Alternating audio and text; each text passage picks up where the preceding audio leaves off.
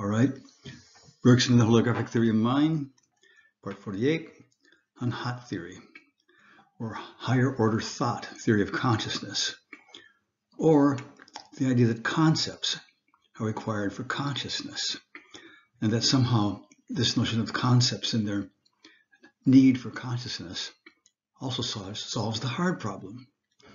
So yes, this is a discussion in a philosophical vein, but it's also a very bad misunderstanding.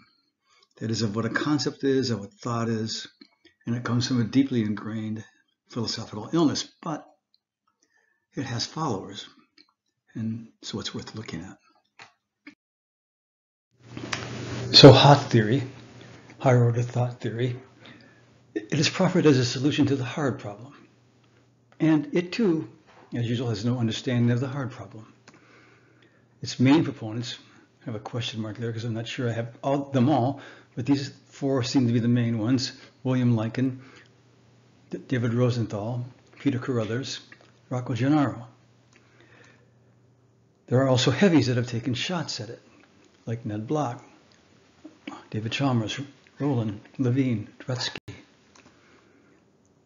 Now, hot discussion to me comprises one of those dissatisfying, disappointing, disconnected discussions in the philosophy of mind. It's hard to deal with, hard to read, hard to suffer through. It's disconnected somehow deeply from the actual realms of cognition, perception, and memory, from the concrete. It's working with the menagerie, available zoo of philosophical terms, beliefs, intentionality, dispositions, mental states, that really do little to help and are not particularly necessary, but philosophy seems to think this is the real tools for thinking about consciousness. But at base, it's a really bad misconception of mind and being. By the way, speaking of a disconnection, I've been listening recently to Carl Friston, who is a much bigger name in the world of brain theory than I realized, thanks now to a correspondent. This is largely in the context of the predictive processing framework, which we looked at in number 14, though he's also related to embodied, embedded, and active, which we looked at in number 15. So in the predictive processing framework, we mostly looked at Howey's work, but one of Howey's prime sources was Friston. And one of the disconnects is from the actual structure of events, of all those invariance laws of Gibson describing stirring coffee over time, dynamically changing event of coffee stirring, and we'll have to revisit it again in this context also. I noticed how related hot is to the predictive processing framework, where in that framework an hypothesis, say, about what's going on in the external world, say coffee stirring, a prediction, is projected down neural pathways, and the input is literally suppressed. Effectively, the hypothesis becoming the perception, that is the image of the external coffee stirring. Now, spoiler, we'll see hot projecting concepts, effectively downwards into neural activity.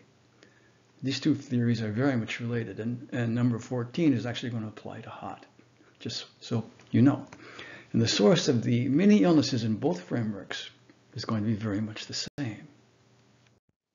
Hot does not have much of a following, yet it was one of three theories mentioned as a possible player in a proposed neuroscience test/prediction playoff, that is, whose predictions would work the best for a theory of consciousness. The other being integrated information theory of consciousness and the global workspace theory, GWT, then along with hot. This was startling to me. It means that this weak theory is given some degree of credibility. How, thought I, is this possible? To me, the basic errors at hot's heart are so obvious, so fundamental, that there should be not even a doubt as to its status, that is, shall we say, really low. But this misconception, the misconception at its base, is not obvious to philosophy. There is a very simple essence to hot. But first, hot is basically a mind-brain identity theory. That is, the brain entirely accounts for consciousness, or brain activity equals consciousness or equals mind. The picture of the field up there, the flowing field and the driving is entirely accounted for by the brain. For Rocco, in his article, Between a Rock and a Hard Place, he says, of course, hot theorists, including myself, tend to be, important little note, tend to be token identity materialist in the end, but we prefer to leave that empirical question for a separate second step reduction to be filled in later by brain science. So this is quite an out they've given themselves. They only tend to be token identity theorists, they're not materialists. They're not really such. They can leave that open. The problem is they have no other route. They have no other alternative. Ask in an interview if hot theory could be implemented by an AI. He says, yes, I don't rule it out, but to what extent is the biology necessary? Here of course, he's echoing the standard dilemma, conundrum of all philosophy as to what actual biodynamics of the brain might actually provide. To go on, you can attribute knowledge, beliefs to robots, maybe not emotions. So he has no criteria for how to distinguish between AIs, robots, computer implementations, and actual human minds. There's no basis there. So I would submit that you may as well treat them as identity theorists. But then when one does so, you'll see that very quickly it becomes quite absurd. On the other hand, the out that they're looking for, some theory that is not brain-mind identity, one that we know of, for example, would pull the rug completely out from under the theory, which we will see. So the hot theorist claims to be solving the problem at the mental level. How the mental is realized physically and how to think it is, that's someone else's problem. That's Rocco's second step reduction in the quote above. The quote, I believe that the hot theory provides necessary and sufficient conditions for what makes a mental state conscious. But whatever realizes that theory in our brains is a separate empirical question. On the other hand, other theories of consciousness are reductionist in the stronger sense that they attempt to explain consciousness directly in physical or neurophysiological terms. That is, they're actually trying to figure out what the brain does. But they're exempting themselves from this theoretical requirement. To continue quoting. But then, of course, the hard problem asks, why or how exactly does the presence of such a hot result in a conscious mental state? The hard problem? Well, sort of, kind of. To quote, the solution then is that hots, higher order thoughts, explain how consciousness arises because the concepts that figure into the hots are presupposed in conscious experience. Continue, in very much a Kantian spirit, the idea is that first we passively receive information via our senses. Info comes, goes to the brain. This occurs at what Kant calls our faculty of sensibility, sensory systems. Some of this information will then arise to the level of unconscious mental states, or UMSs there, which of course also cause our behavior in various ways. Unconscious mental states causing behavior.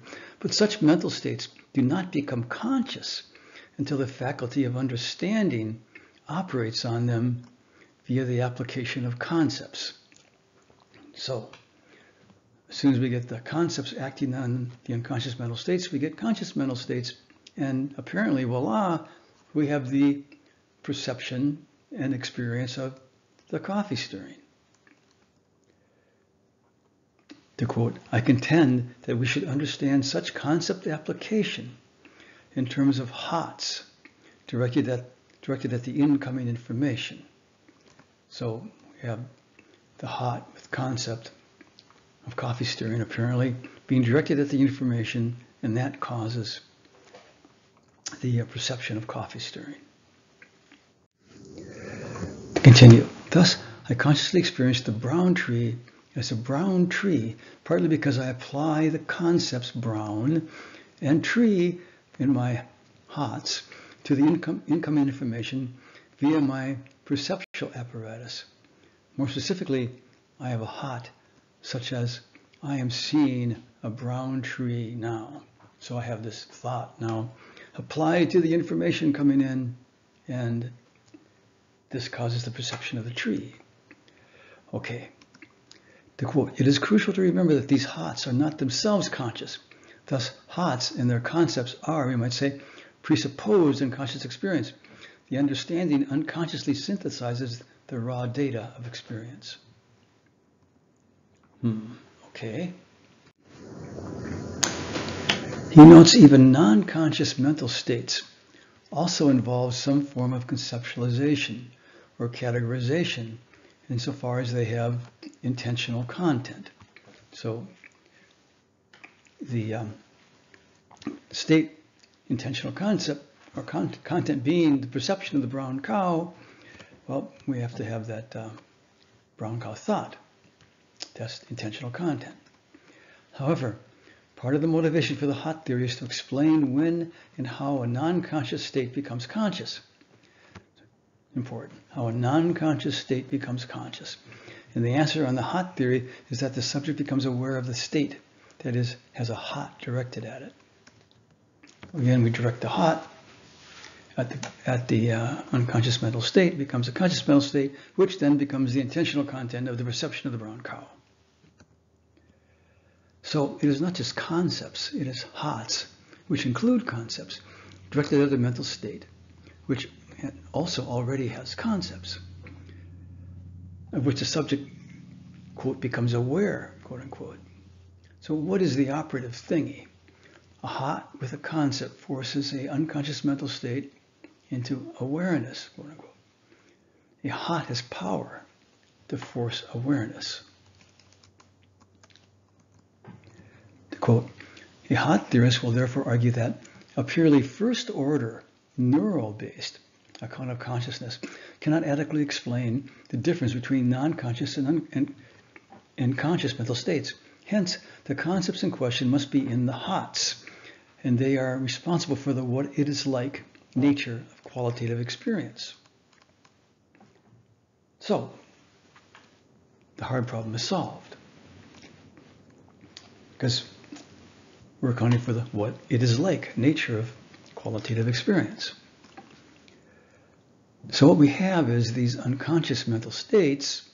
They're in the brain, they're in neural flows, but somehow they look like this: the brown cow, via a hot, which has the power to do this.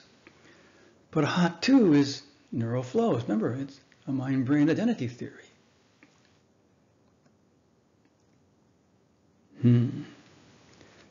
Yes, some strange magic has occurred to these neural flows that are also hots. I'll note to certain people, for example, my discussant on De Castro, number 41, I think it was, that when I said that Kastrup had supposedly solved the hard problem. I'm joking. There's no solution to the hard problem. So Gennaro notes Rosenthal's notion. Remove each concept one by one from an experience. There'll be no experience left. So an interesting idea. We'll come back to this, but he goes on. He lays out Hott's ultimate defensive redoubt, the castle mental. To quote, "Some will ask a further question. Why does the higher order application of concepts give rise to conscious experience? But this, I suggest, is not a legitimate question. We have already reached the rock-bottom brute fact about the way that conscious minds work, and the chain of explanation has already come to an end." Again, holding up in this castle, to quote, "This solution is unlike reductionist accounts in non-mentalistic terms, and so it is immune from Chalmers' criticism. For example, there is no problem about how some specific brain activity produces conscious experience. Chalmers' criticism that functional explanations are inadequate because one can always ask, why is the performance of these functions accompanied by experience, i.e., why simply moving bits around in a computer memory or in a neural net produce anything at all in the way of conscious experience? This is equally beside the point. But hottest are mind-brain identity theorists. Okay, he says, they tend to be mind-brain identity theorists, as Rocco says, but essentially this is just a dodge. They have no other root. The mental is just the neural, just brain activity. Remember, they cannot differentiate when Rocco was asked between robots and computers. Robots, computers, and the brain. That is, simple manipulation of bits versus neural flows versus neural net bit manipulation.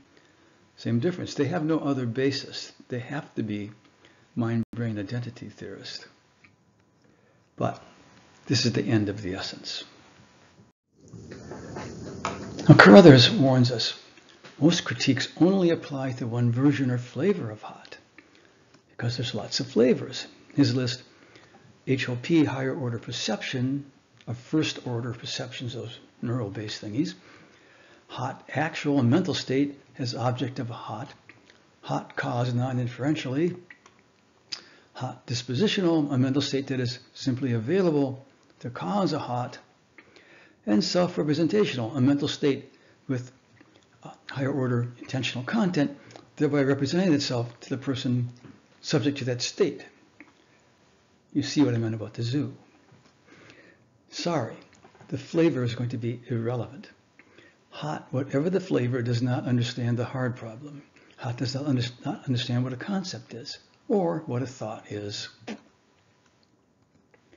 Or for that matter, as far as I have seen, of any of Hot's critics, including all those people I noted that sent tanks and helicopters at it. The Hot folks are getting away with so many things. In just a few paragraphs, we've looked at it somewhat like shooting ducks in the gallery. So we begin with the most glaring. As noted in this series over and over, the hard problem is not this, as Rocco said, how X produces a conscious mental state, but this, the origin of the image of the external world, the coffee cup, spoon stirring, etc. This is the privilege problem and the problem of consciousness. Without a solution, your theory is useless, because this is a mental state. It is phenomenal experience. It is, in this image, the origin of the image incorporates it all. The image is entirely qualitative. It has qualities of color, of dynamic forms, of motion over time. For there are qualities defined only over time. In fact, all qualities defined only over time. A fact ignored by all quality discussion.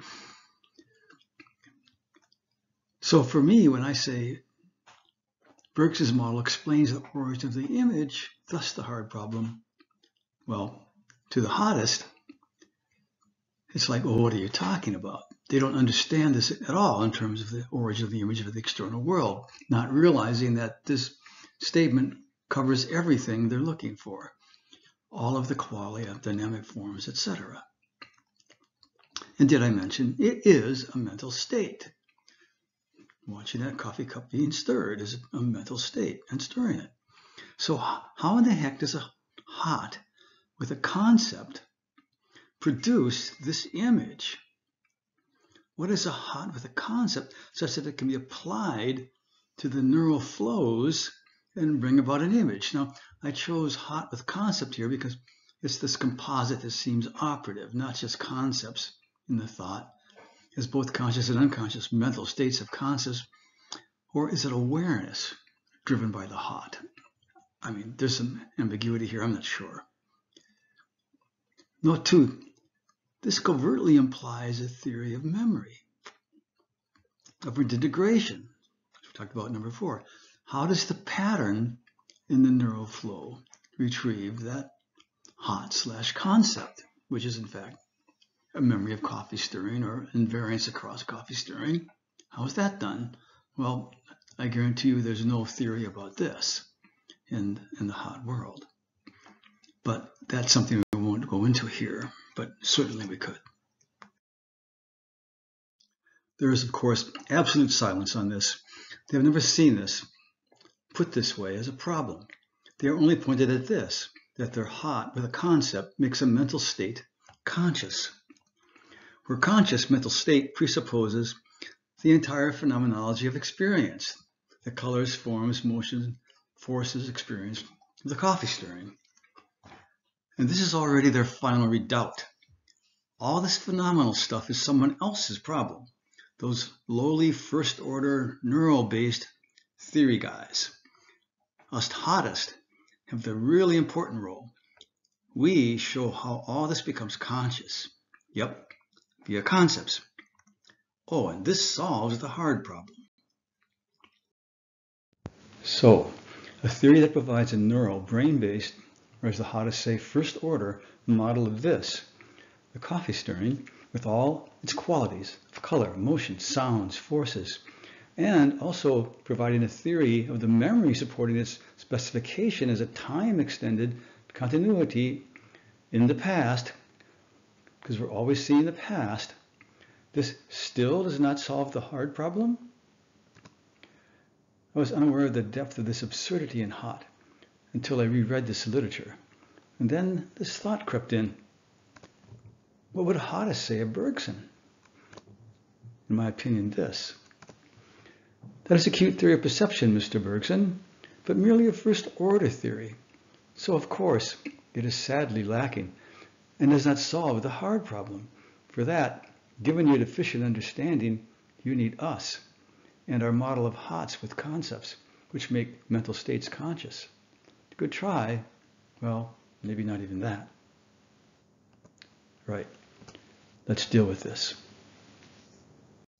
So for any Hott theory people that have been attracted out of the blue to this vid, allow me to redescribe briefly the structure of Bergson's theory on perception. It begins, as we know, with the fact that Bergson envisioned the universe as a holographic field. In matter and memory, he had noted that there's no possibility that there was a photograph of the external world, of the coffee cup, for example, developed in the brain, but rather that the photograph is already developed in the very heart of things and at all points of space. This was a statement that the universal field is a holographic field, just as Bohm stated it in 1980, much later. The brain, as opposed to Bohm, Bergson saw as, in essence, a modulated reconstructive wave passing through this holographic field and specific to a portion of the field. In the little red box up on the right there, we have the standard holographic reconstruction process, where we have a reconstructing wave set defined, we'll say, by frequency 1, passing through that holographic plate, which is a massive interference pattern, just like the universal field would be. And it's picking out of that interference pattern a specific wavefront associated with frequency 1. Originally, in this case, an object wave from the cube. And passing through that plate, the original wavefront from the cube is specified to the eye of the observer. I can modulate that reconstructive wave, say, to frequency 2. Now I'm picking out information from the interference pattern related to frequency 2, in this case the object wave, from a cup, that now being specified to the eye of the viewer. Modulate to frequency 3. I'm now picking out information related to frequency 3, in this case the object wave from a wine glass, now specified to the observer, and then modulate it back again to frequency 1, and we're back to the cube. So that's the essence of modulating the reconstructive wave. That's the idea behind it.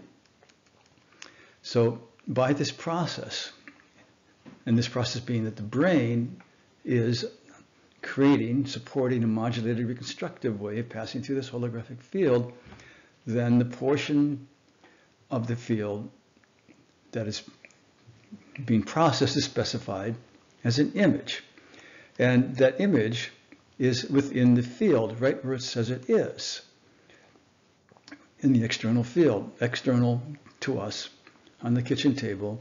It is not generated by the brain or within the brain or generated by the brain, in some mental sphere, which the Hott people would say, but which is extremely problematic, what mental actually is to the Hott theory.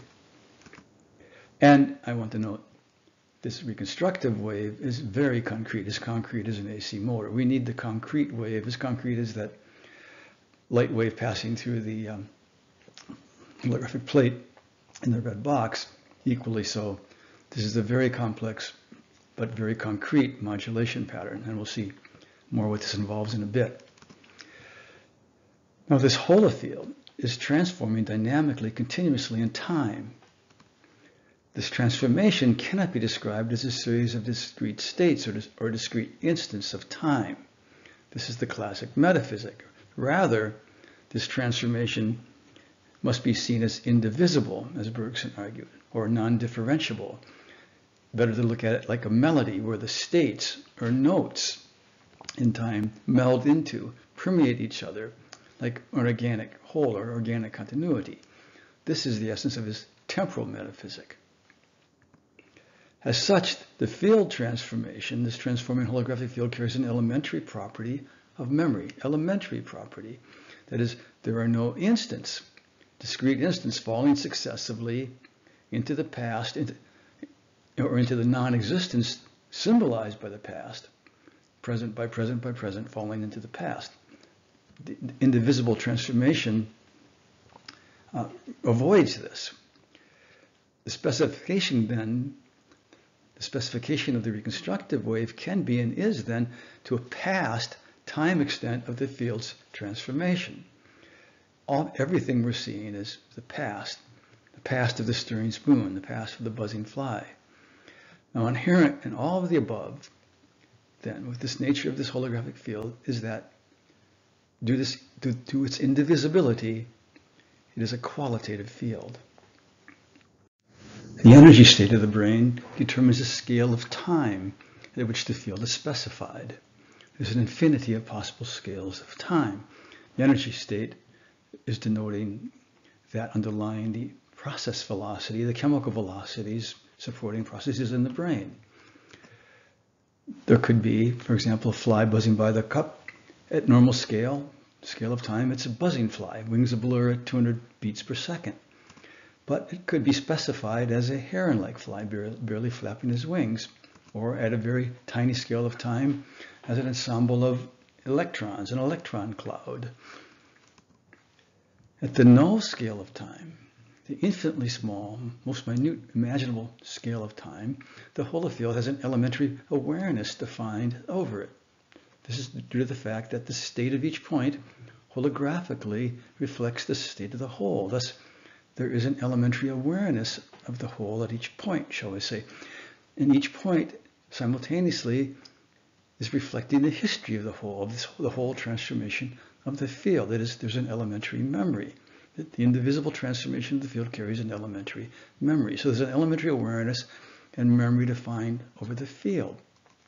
This is not the awareness of buzzing flies, heron-like flies, or even electrons.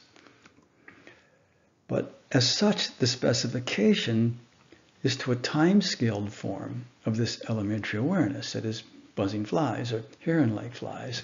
And it's from a spatial perspective, this perspective of our guy there. There's no true spatial separation within this field. At, again, a small enough scale of time, the fly is an ensemble of electrons, an electron cloud, but so is the body. There's no true spatial separation between body and fly. In Bergson's principle, subject differentiates from object then, not in terms of space, but of time. As we apply successively larger scales,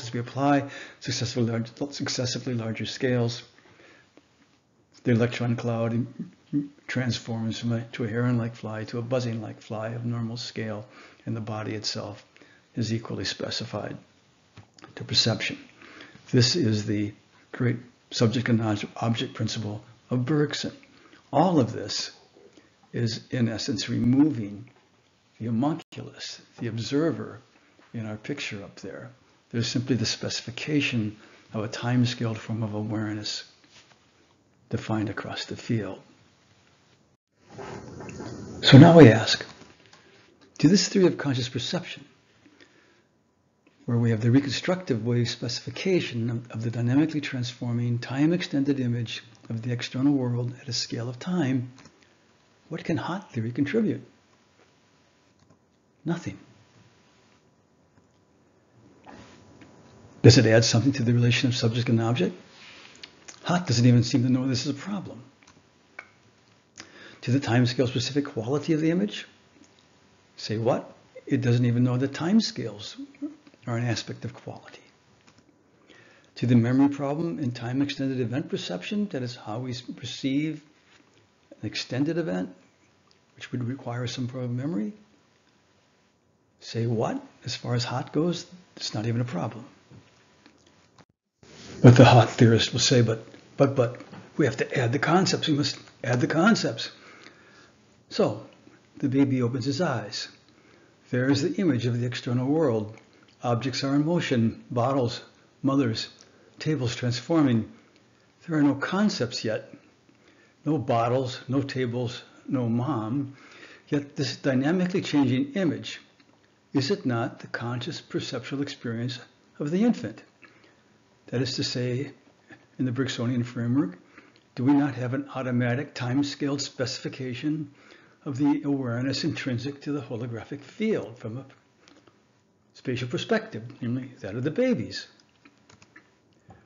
But the hottest will insist somehow that concepts are necessary, whether from some set of innate concepts, which he will never be able to define or delineate the origin thereof, or something.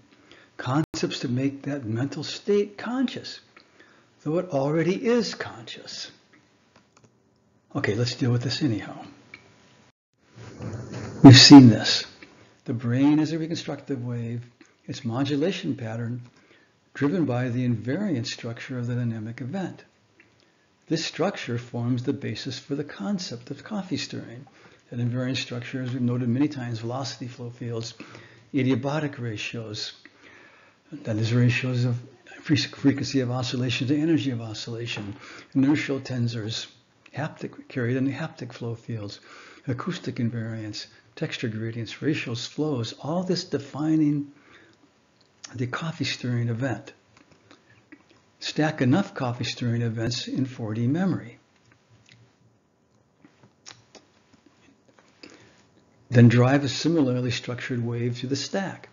The invariance across these concrete events is equivalent to, equals, a concept, coffee stirring. But without these concrete events, the invariance cannot exist. The abstract cannot exist without the concrete. So how is this invariant structure separated or severed? Cut that arrow there from the event's phenomenal structure. How can it be independent? How an abstract disembodied concept divorced from the concrete experiences of coffee stirring? Well, it's easy if you've never considered the existence of an invariant structure defining it in the first place, which, of course, is what hottest never think about. How can it be separate? The radial flow field, intrinsic to the phenomenal swirling. The adiabatic invariance, intrinsic to the feel of stirring. The inertial tensor, intrinsic to the wielding of the spoon. A concept cannot be separated from the phenomenal. It is not an independent abstraction. But per Gennaro, and I note he says this in the context of saying, well, we really don't know what concepts are, but here I'll give it a brief explanation.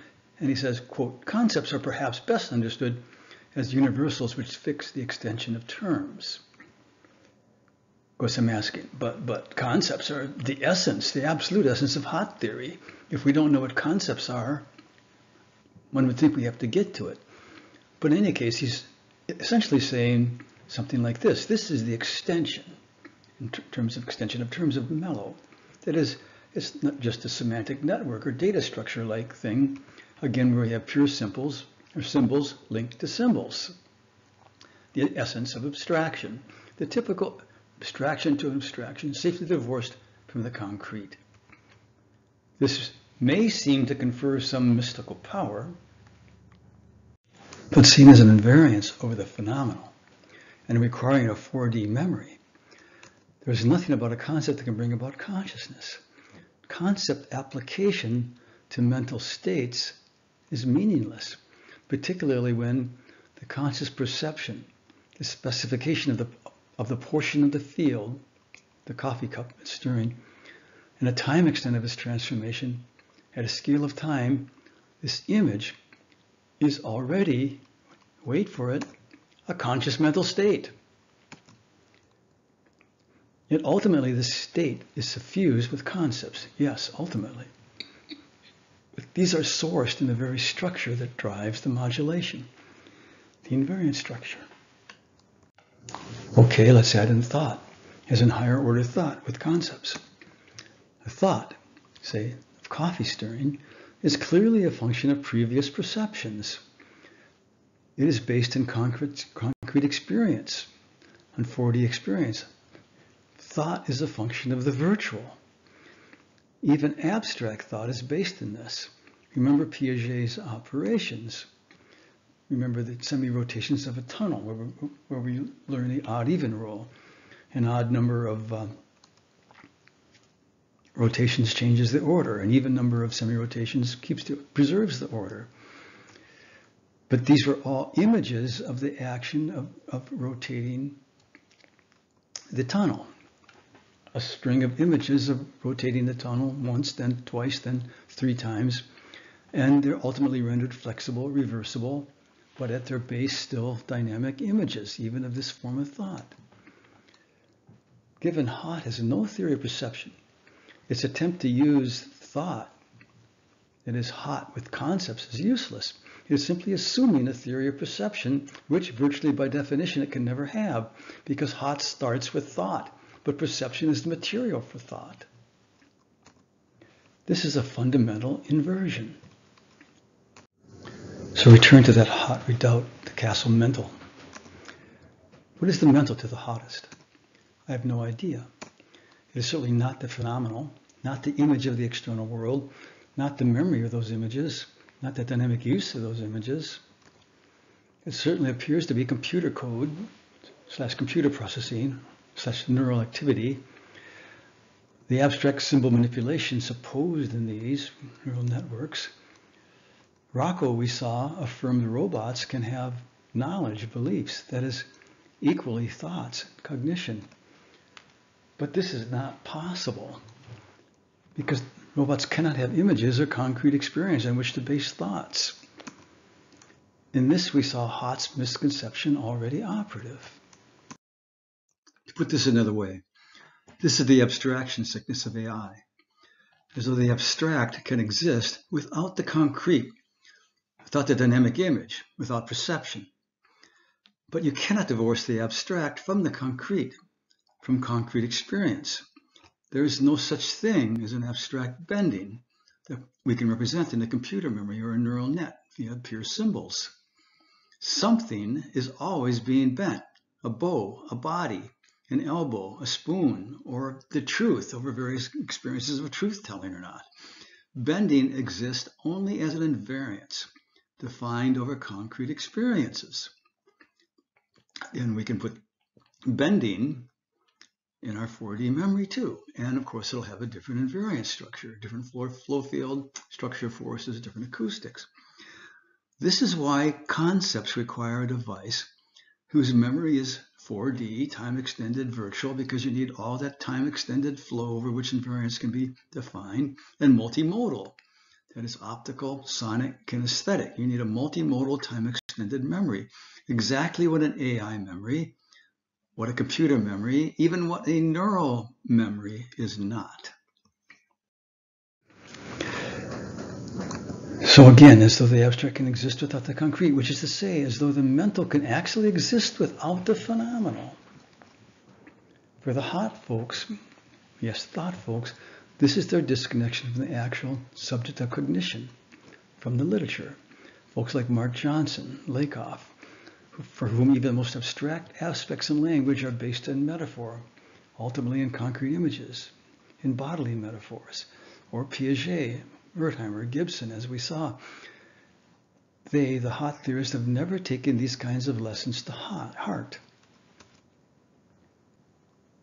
It's a case of abstraction sickness that plagues philosophy. So Hott's concepts, abstract, unreal, non-existent entities, divorced from the concrete, from concrete experience, becoming pure symbols, coffee stirring, at core, creatures of the classic metaphysic, which we've gone through before. The abstract, homogeneous, 4D space of points, positions, where motion is treated as point to point, instant to instant. It's infinitely divisible into ever smaller points and instants. So each instant then corresponds to an instantaneous cube, shall we say, of the all of space. An utterly homogeneous cube because it's been stripped of all qualities and it has a time extent of virtually nothing, zero. So this, of course, is an infinite regress because between each pair of points, you have to reintroduce the motion. It's the essence of Zeno's critique. So time is just the fourth dimension of this abstract space or continuum of points, positions as instants. We can take each of those cubes of space and stack them all together as a giant 4D structure. This abstract space, or metaphysic, underlies Hott and its concepts as pure abstractions. This metaphysic is a completely unexamined, hidden foundation of the Hott world, even for any notion they likely have that experience is stored in the brain, because each of those instants disappears as the next one arrives. Each position disappears as the next position arrives of that airplane. And so we have to store that experience that's just been lost in the brain being matter, being always present. So this then begins the whole problem of concepts. These concepts, as we saw, are given mystical powers of application to neural activity, when, if they stick to their idea that they're generally materialist, mind-brain identity theory, then it's only equally neural activity. So concepts being only neural activity being applied to neural activity. In an AI, the Hott is simply more computer code. And as we saw with Rocco, he has no, in principle, way to distinguish between computers and brains. For the perceptual image, for the very basis of the mental, we need concrete dynamics, the reconstructive wave. Yes, the concrete dynamics brought via the biology, whose function Rocco and everyone, as we've seen, is unsure of, except Bergson, who gives meaning to why a concrete dynamics embodied in biology is necessary, not abstract computer manipulations or neural nets. But once you have a model of the origin of the image of the external world, you have the origin of the mental. And then for Hott, the shooting is already over. So for closure, particularly for those who have been watching this series, I want you to acknowledge an intuition that is behind Hott, the Hott theorist, something they're expressing. And one sees this in Bergson, that is, two forms of recognition that he described. The first was an automatic recognition, that is, a feeling of familiarity created by a motor accompaniment, where that motor accompaniment is formed over time and now has become automatic. I use the example of walking down the driveway to the barn. This is a form of flow field, and as one walks, the flow occurs. And over time, one gains a neural accompaniment that one feels, and this supports the familiarity. Attentive recognition, the second form, is a circuit. Here we have the virtual flooded into the present perception, filling in, amplifying detail. So we have a guy there perceiving the coffee stirring. The coffee stirring is creating the resonance through all the virtual experiences of coffee stirring that he's experienced. And we're getting a circuit back so to speak, it's not truly a projection out in space, but a specification in the field of vis-a-vis former experiences of the details in that coffee story, in that event, amplification thereof. This is discussed heavily in number 31 on language. This reflects an intuition then, that concepts, the past, are indeed an important component in conscious perception. But this requires all the Bergsonian structure, the virtual, the indivisible motion, the indivisibility of the motion of the universal field, the relation of subject and object, the reconstructive wave specification, the temporal metaphysic itself, all that Hot does not have. But in a not concession, with respect to concepts and what they are, we've only touched on the full nature and problem of concepts.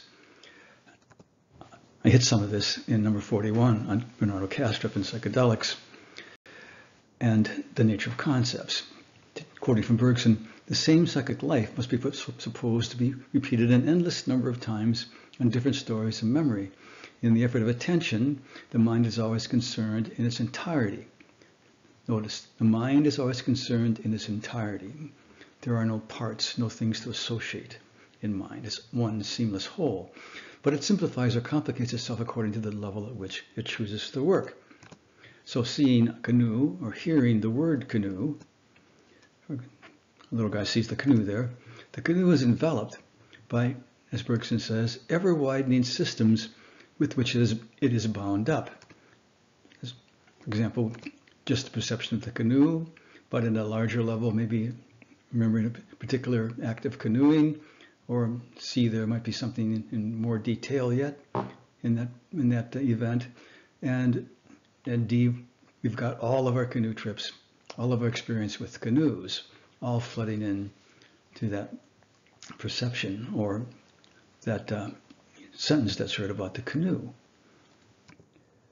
Another view that Bergson gave with this cone, again at S is the plane, of material plane, and the body is precisely inserted in that plane, and the present perception of the canoe represents a certain sensory motor equilibrium between the mind and the physical plane. At AB, at the top level of that plane, over AB is the entirety of our recollections, every experience of canoeing. But a concept, as Bergson noted again, from this perspective, S, it's a bodily attitude, an uttered word, canoe. Or, as in the representation I've been using, the word book is an invariance across all of these. That is, there's an anchoring in the neural plane at S for, as I'd like to say, a wave going across that memory of all these experiences of reading books. But at AB, we have the 1,000, to quote Bergson, individual images into which its fragile unity would break up. So the concept in Bergson's term is this traverse. It's traverse from the material plane, from S, through the virtual, and taking that entire cone at various levels of detail. And this is why concept theory is so problematic, and no mechanical theory is going to work. So a concept is a perceptual experience-based reality in the virtual, but something Hot does not come close to. So postscript. I noted in number 38 that the proposed playoff in consciousness theories mentioned was IITC, Hot, GWT, Global Workspace Theory, unmentioned ORC-OR, and Hoffman's user interface theory would probably make the list. We've hit 4 of these: integrated information theory of consciousness, Hot, ORC-OR, Hoffman's UIT. None, as we have seen, is in actuality a theory of consciousness. None understands or has a solution to the hard problem. None has a theory of perception. Bergson's theory might be called speculative because it's holographic, but it's coherent. It's not filled with unexamined metaphysical assumptions operating, namely the classic metaphysic operating beneath the scenes, unanalyzed. It's not littered with logical inconsistencies. It's actually treating time, subject-object memory as critical, which we don't even see in Hott. It's completely compatible with Gibson. Others, no. His theory is built explicitly on his temporal metaphysic, as we've noted, which for a Hottist would be, say what? What are you even talking about? The worth of a playoff for these others, I find curious, doubtful. Is global workspace theory worth a look? It suffers all the same myopias. We'll see. So next, we'll see. Until then, signing off.